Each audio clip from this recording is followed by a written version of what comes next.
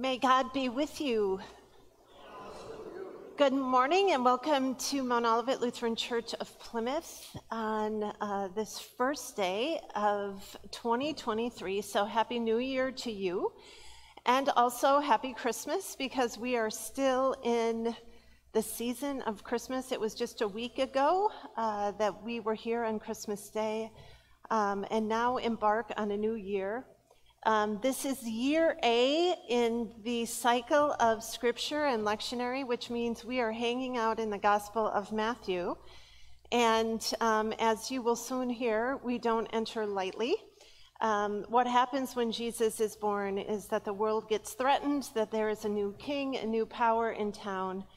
And we will hear just shortly how the world reacts to that, but also that God is still present. So wherever you come today, as you flip your calendar, know that God is in the midst of this world and in the midst of all that we encounter in this world, and that's why we worship and we gather here today.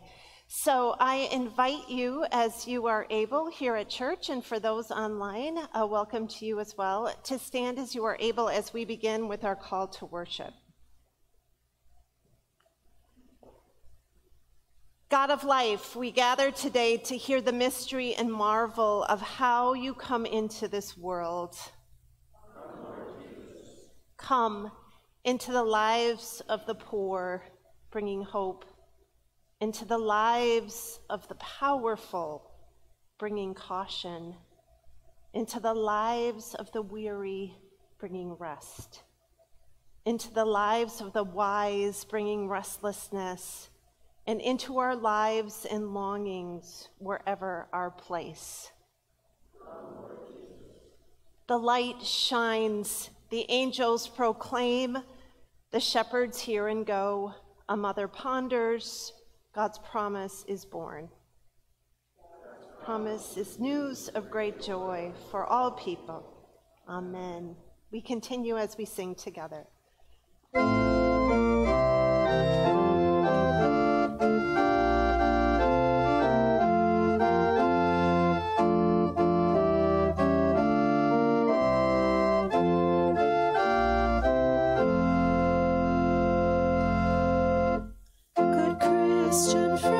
Rejoice with heart and soul and voice.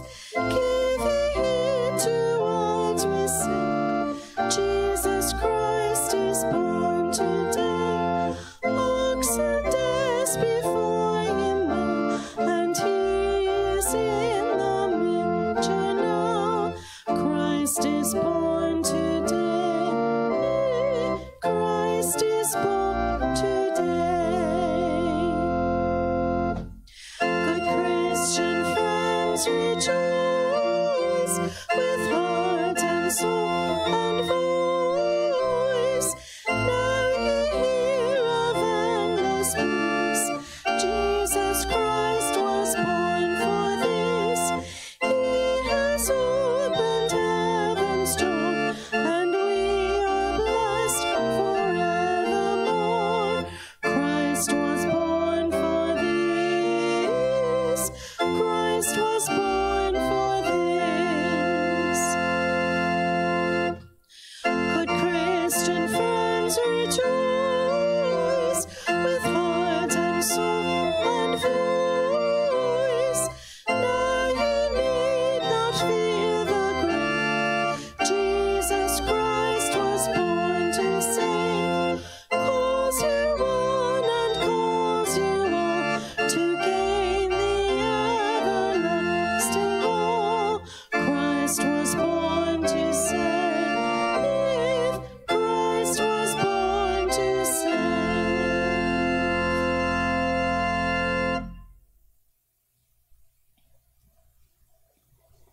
We pray together, gracious God, your presence is found in a manger in Bethlehem, where Jesus is humbly born into the depths of human night. May the promise of Emmanuel dwell in our hearts and guide us in the year ahead. Amen.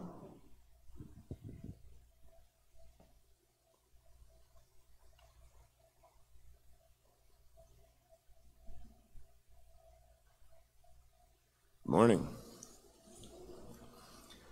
Reading today is from Matthew, 2nd chapter. Now, after the wise men had left, an angel of the Lord appeared to Joseph in a dream and said, "Get up, take the child and his mother and flee to Egypt and remain there until I tell you, for Herod is about to search for the child to destroy him. Then Joseph got up, took the child and his mother by night, and went to Egypt, and remained there until the death of Herod. This was to fulfill what had been spoken by the Lord through the prophet, "Out of Egypt I have called my son." When Herod saw what he had been tricked by the wise men, he was infuriated, and he sent and killed all the children in and around Bethlehem who were 2 years old or under, according to the time that he had learned from the wise men. Then was fulfilled what had been spoken through the prophet Jeremiah. A voice was heard in Ramah, wailing and loud lamentation, Rachel weeping for her children. She refused to be consoled because they are no more. When Herod died, an angel of the Lord suddenly appeared in a dream to Joseph in Egypt and said, "Get up, take the child and his mother, and go to the land of Israel, for those who were seeking the child's life are dead." Then Joseph got up, took the child and his mother, and went away to the land of Israel. But then he heard that Archelaus was ruling over Judea in place of his father Herod. He was afraid to go there, and after being warned in a dream, he went away to the district of Galilee. There he made his home in a town called Nazareth, so that what had been spoken through the prophets might be fulfilled. He will be called a Nazarene. Word of God, word of life. Thanks, Dan. You may be seated.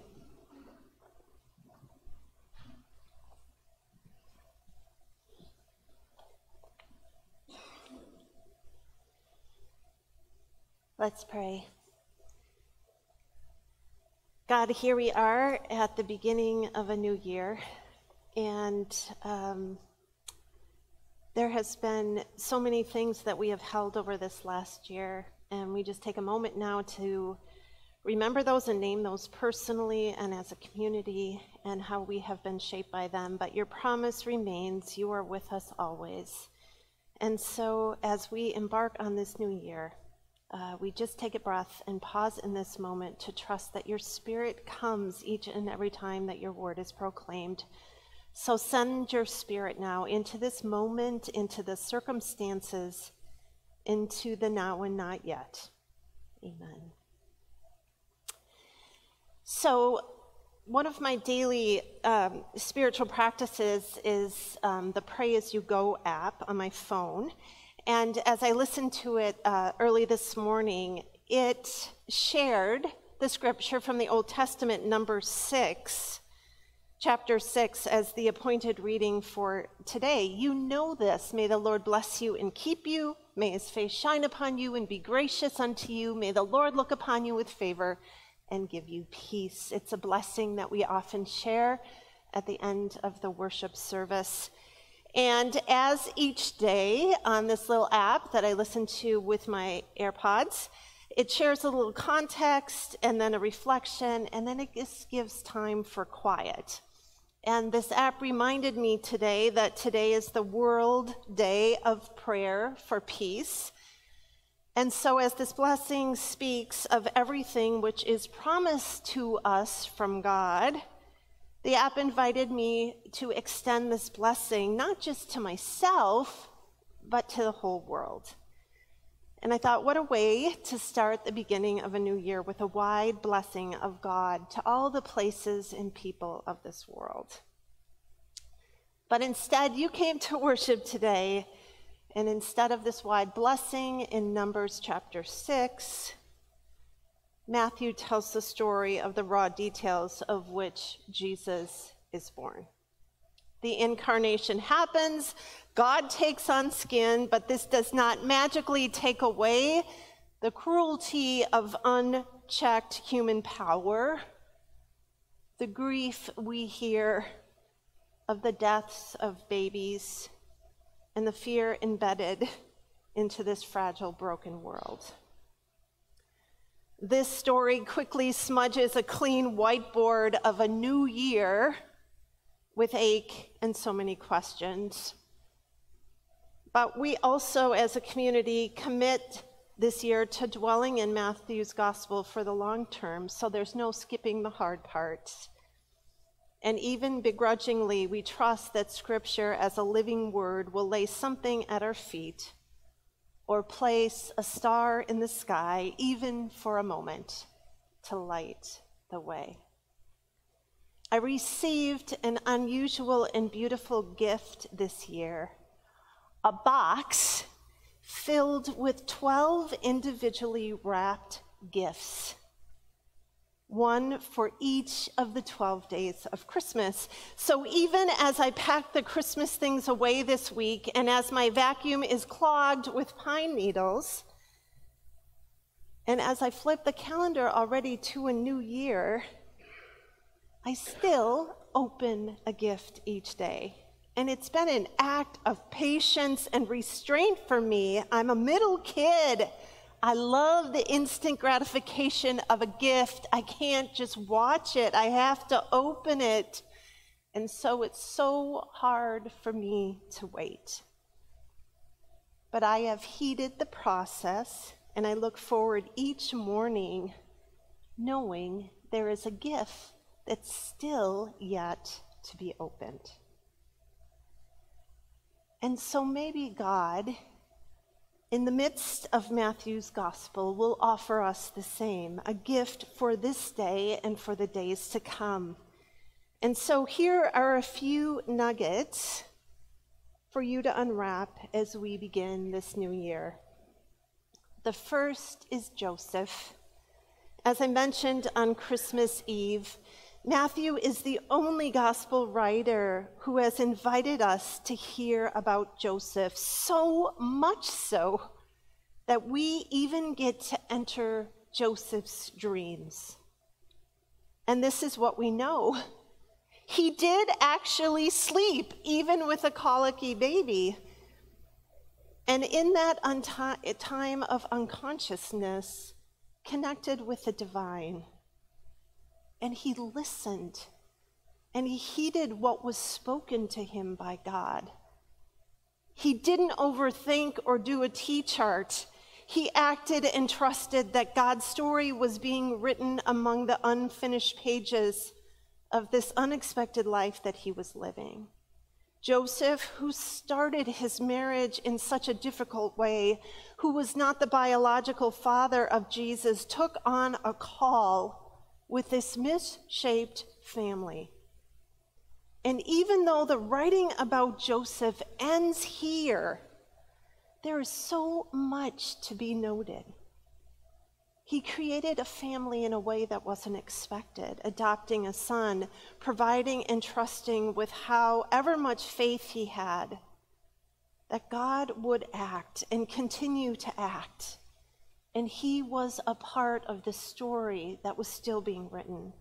Joseph was open to God's next word and the stillness to receive it and the guts to obey it.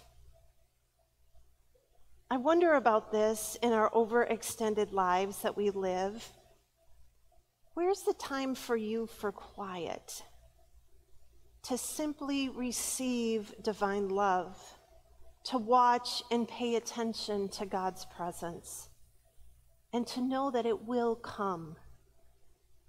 How can this sacred listening and this openness land in your life and land in the life of this church as we discern God's presence at Mount Olivet in the days and years to come? The second nugget here is Herod. Matthew paints a gruesome portrayal of Herod, so fearful of another's power that he would wipe the lives of innocent babies in order to keep his power. As much of a tyrant as he was, Herod was also a master builder and orchestrator of public work projects, including the reconstruction of the Jerusalem temple. So many lives were well kept under his jurisdiction, and so we can imagine that many probably could overlook this murderous tendency in order to keep the status quo? How do we affirm powers that keep economies running and taxes low and look away at the injustices that infest? How is the call to justice, to do justice and speak up for the oppressed, being enacted in each of us in what we say and do and decide each day? The third is the Magi.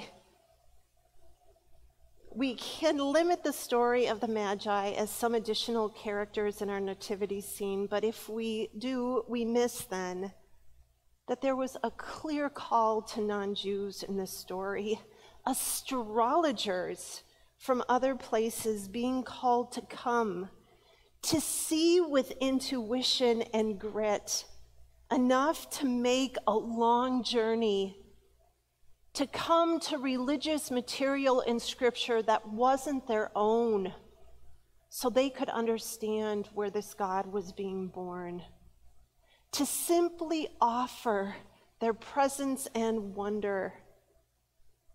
It wasn't fear that brought them to Jesus, it was wonder. Wonder of the divine entering this world, maybe in a way that they were not familiar, to offer the gifts that they had and also to receive. You see, the Magi also receive a dream, not to go back to Herod, but head back in a different way, not to heed to worldly power in fear, but to trust in what God was doing, and to see the presence of Jesus in this world, even as a baby. You see, even in these opening chapters and years of Jesus' life, the gospel is being extended to all people in faiths. God being the connector, not the disruptor of all people. And the last is this: even when you can't understand it or see it yourself, God is up to something and won't leave this world untouched. And Matthew, more than any other gospel, links Old Testament stories and prophecy to the fulfillment of those promises revealed in Jesus. Matthew wants us to see this meta-narrative of what God has enacted in history and still in daily life, but it's not always obvious. Even today, Joseph was told in a dream to go to Egypt, to become a refugee in another country, so he would not be under Herod's eye. Egypt is the place where God freed God's people and brought them back. Because even in this story, Jesus is linked to the story of the Exodus, to God saving God's people. There is so much more biblical knowledge in this story, and one can know Scripture without recognizing Emmanuel. One of the really profound things I did in this in-between week was to do a lot of watching of Disney Plus.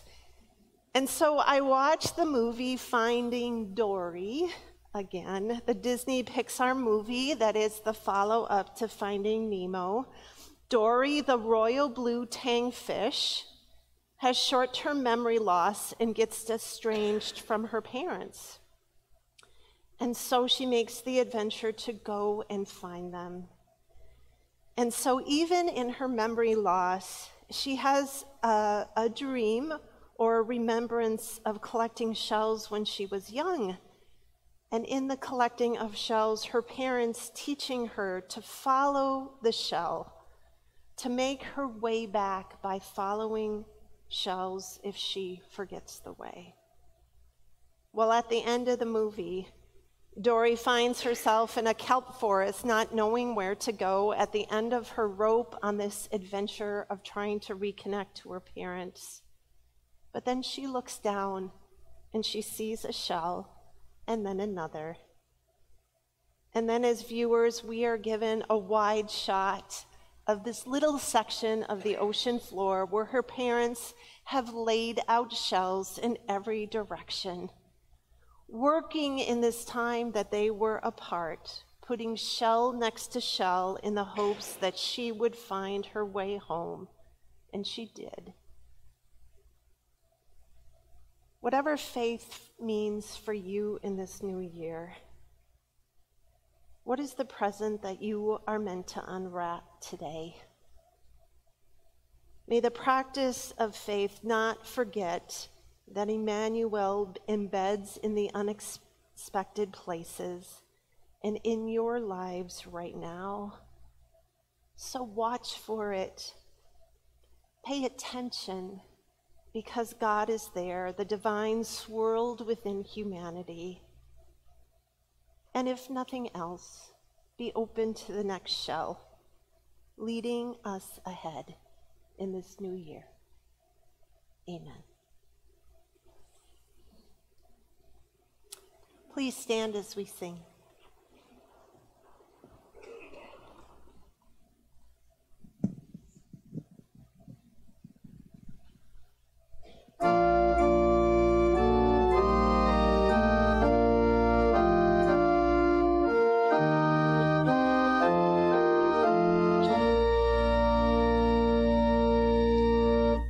It came upon the midnight clear, that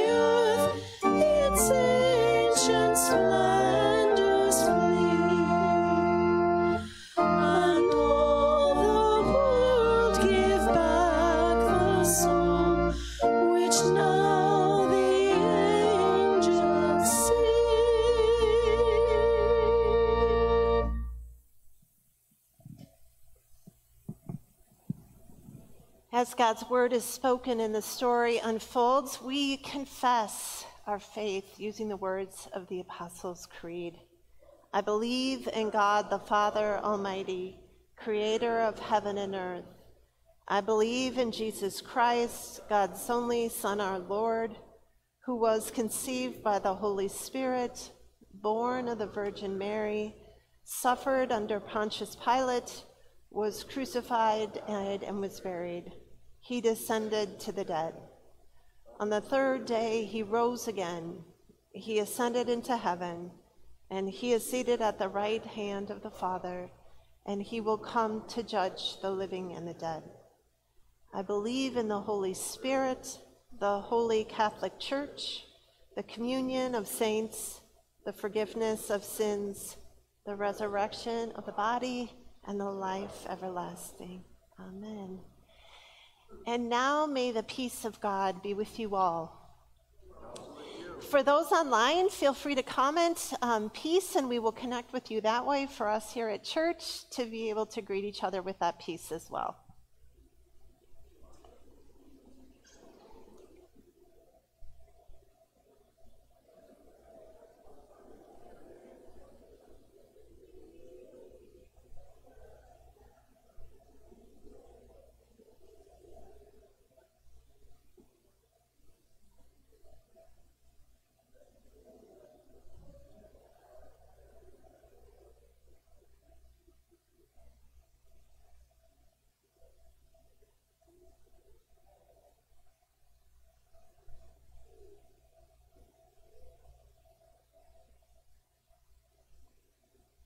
Be seated. We continue now with our offering. I have a basket up front, kids, especially for your coins and your dollars. Those go in all the work that we're doing to help with hunger in the world. And for those of you that brought your envelopes, you're welcome to bring them up front. We also have a box in the back for that, and our Venmo account if you're interested in giving online as we start this new year and advancing our mission and all we're doing. Thank you for making that happen today and onward. So we continue now with our offering.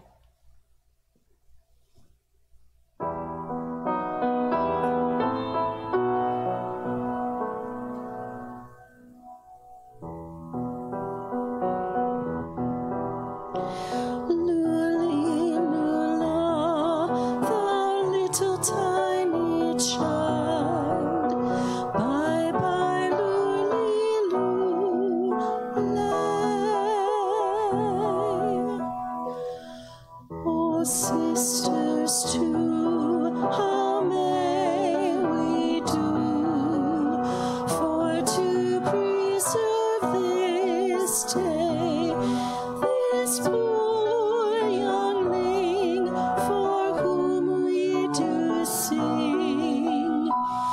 Bye bye,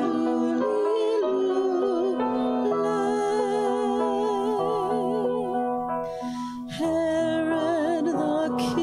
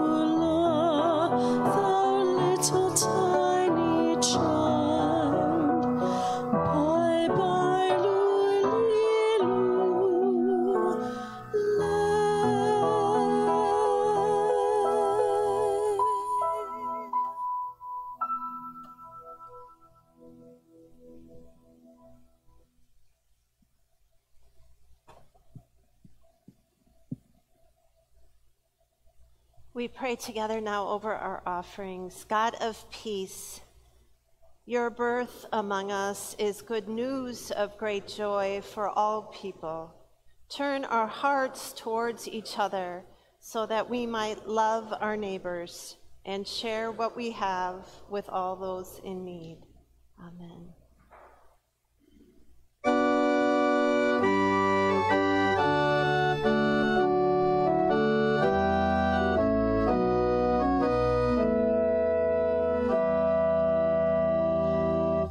What feast of love is offered here? What banquet come from heaven?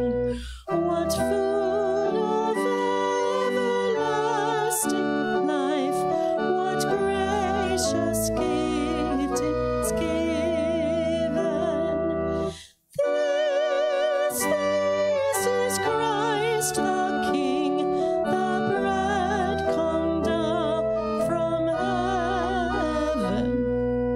Oh, taste and see and sing, how sweet the man giveth. In the night in which he was betrayed, our Lord Jesus took bread, broke it, and gave thanks, and gave it to his disciples, saying, "Take and eat. This is my body given for you. Do this for the remembrance of me." Again, after supper, he took the cup and gave thanks and gave it for all to drink, saying, "This cup is the new covenant in my blood, shed for you and for all people for the forgiveness of sin. Do this for the remembrance of me." The Spirit gathers us together as we pray the prayer that Jesus taught us. Our Father, who art in heaven, hallowed be thy name. Thy kingdom come, thy will be done, on earth as it is in heaven. Give us this day our daily bread, and forgive us our trespasses, as we forgive those who trespass against us. And lead us not into temptation, but deliver us from evil. For thine is the kingdom and the power and the glory forever and ever. Amen. What is the gift that is meant to be unwrapped in your life? A living God who comes into this world to guide you ahead, for you to discern what the next step is in your life, in the call in which you are a part of, we each get to be a part of. And even today, in a little bit of bread and a little bit of wine, that next shelf for us to make our way. And for a God that promises to act and be present in this world, that is the God we worship and we trust each and every day. If you are online, hear these words as you partake in communion wherever you are. The body of Christ is given for you, and the blood of Christ shed for you. For those at church, ushers will lead you ahead. Gluten-free cracker, wine is red, grape juice around the ring is lighter. Feel free to come up and pray if you would like as well. Please come forward now. The feast is prepared.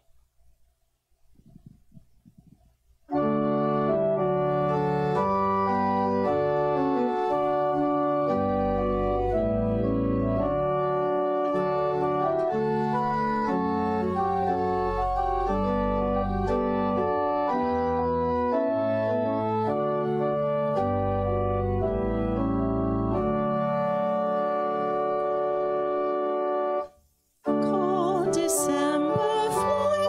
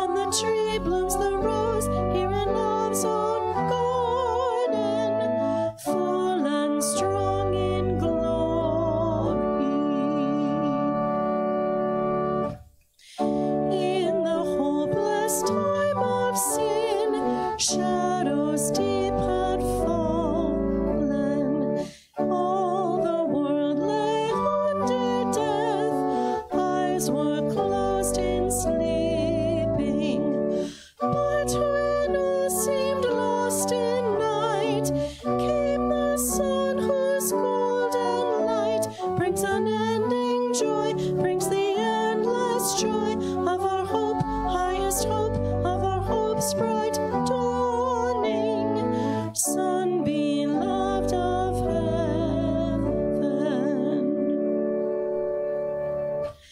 Now the bud has come to bloom, and the world awakens. In the lily's purest flower dwells a wondrous fragrance, and it spreads to all the earth from the moment of its birth, and its beauty lives in the flower, it lives in the flower, and it spreads in its family brightness, sweet perfume delightful.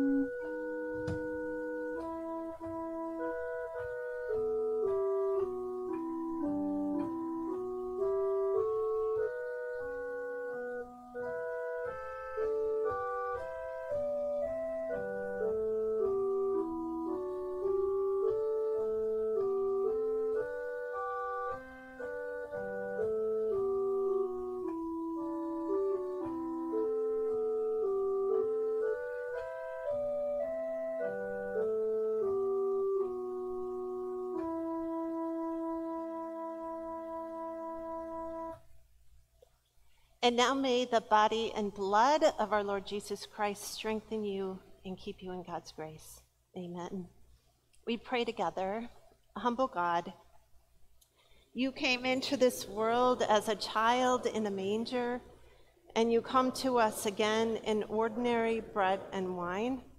Send us from this table with joy in our hearts, ready to live the good news that you are with us in all things. Amen.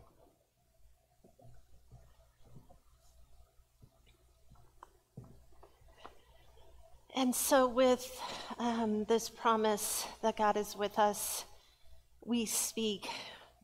Even in the stillness, we open ourselves to what we are hearing, the needs of this world. And when we are able to pray, and oftentimes when we can speak that out loud, that prayer goes out and is given to this community that promises to walk alongside each of us in what we are experiencing, and a reminder that we're not alone and that God is working in this world, releasing that and trusting in God's presence. And so I invite us to do just that as we pray. If you're online, just feel free to type your prayers in the comments and we will pray those out loud here at church. And if you're here at church, just simply raise your hand In just a moment, I'll start us off as an opening as we pray. Good and gracious God, an inhale and an exhale at the end of a year and the beginning of a new one. Always a reminder that we cannot know, but we are called in faith, maybe like Joseph, to trust in the next step, in how you will speak or act, and for us to trust in that. And that reminder that even in a broken world, where grief and death and lives of innocence are impacted, that you come to save the world. So God, help us as we have our own forgetfulness in that divine presence that is here, that you come to save us each and every day. So hear now the prayers of your people, God, in your mercy. Scott. Yeah, Gwen Denninger, our finance administrator, her husband Chuck went into cardiac arrest on Tuesday and is in ICU still. Was in an induced coma and is now working his way out of sedation. And so I have a hunch that Gwen is listening online. Gwen and Chuck are members at Lord of Life in Maple Grove, and so a vast community of prayers in this place and far and among for Chuck's recovery. And for Gwen and their kids, Ryan and Ashley. Gwen is the sister of Carla Berkeley and Joe Himmelberg here at Mount Olivet, so many connections. And God, each and every day for this awakening to the promise that you are in this world, and we just pray for Chuck's healing and for his recovery in this really fragile time. And so much love to Gwen and the kids and that extended family as they wait and as we trust in faith. God, in your mercy.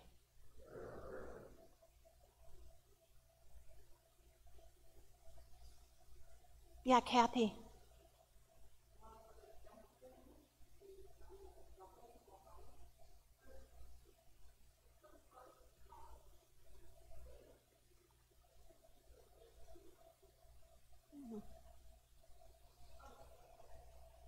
Okay. Was his name Glenn? Len? Yeah. Okay. So a tearful prayer today for the Kemp family for a brain tumor. God, for the fragileness of what a day can bring to change our lives. And we pray for a deep sense of presence and healing. For this family in this time of crisis, for the next thing, the unknown. Anchor their feet in the promise that you are close, and love of a vast community coming from many different places, for the exactness of your love to land, we pray, God, in your mercy.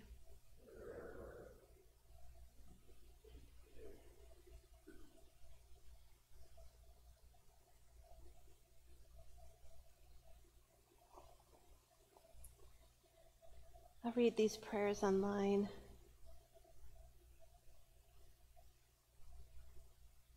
Rita, please pray for a relative with a mass on her brain and a friend with breast cancer, for peace in Ukraine and Syria in this world. God, we pray for Rita's relative, another tumor on the brain and a friend with breast cancer, for all the forces that enter our bodies, for science and wisdom and research and cures, and for how that is manifested in the complexity and also the resiliencies of bodies. Be with them as they make their way. We pray for healing, God, in your mercy.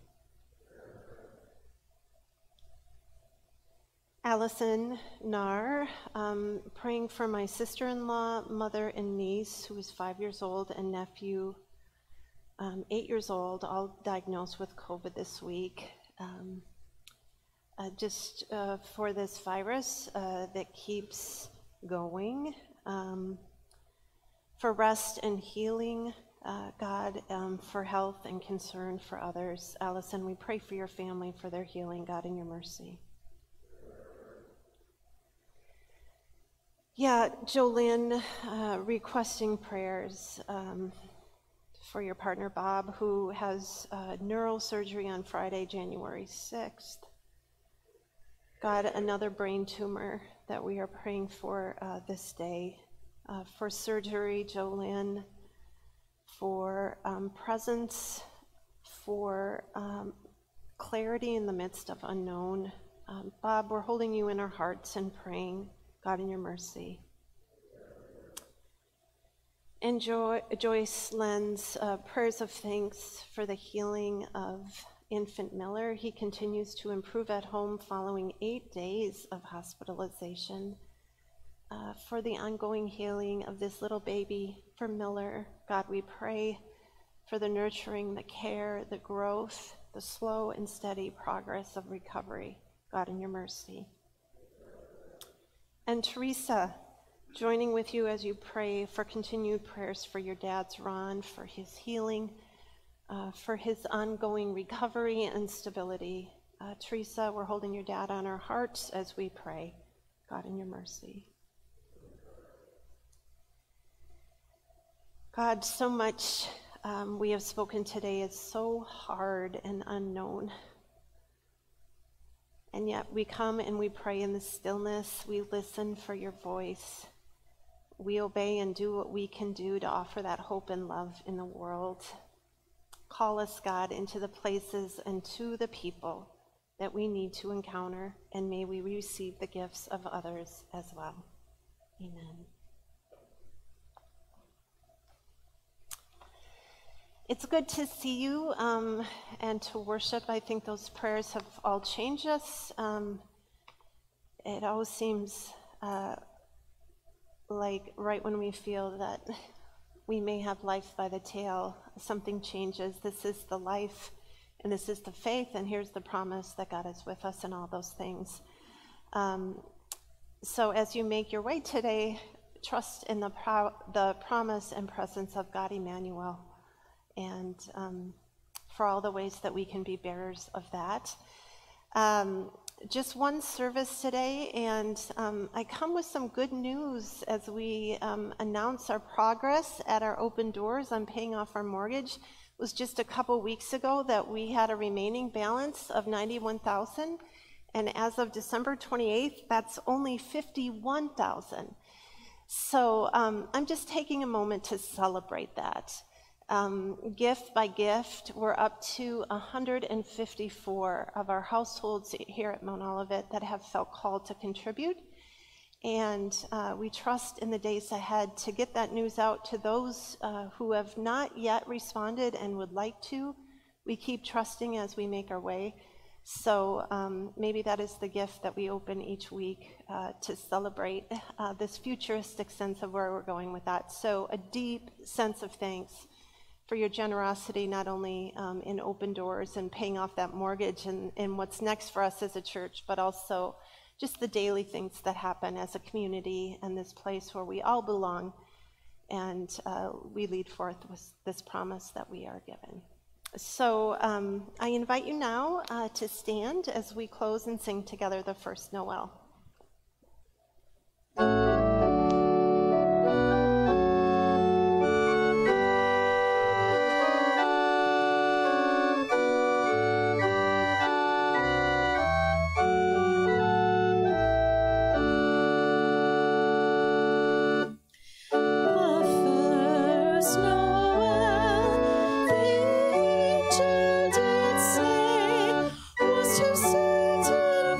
Shepherds in fields where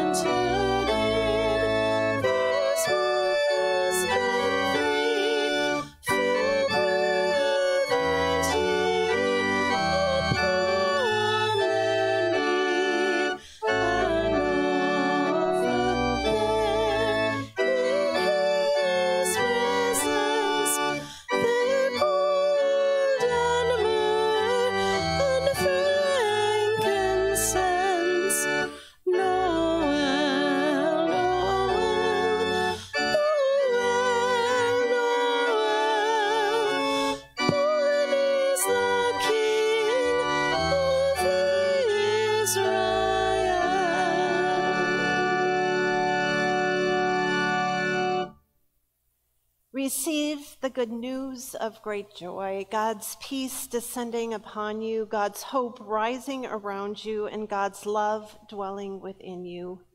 Be blessed by the God who is born into this world for you, Creator, Savior, and Holy Spirit. Amen. Go in peace. Christ is born. Thanks be to God.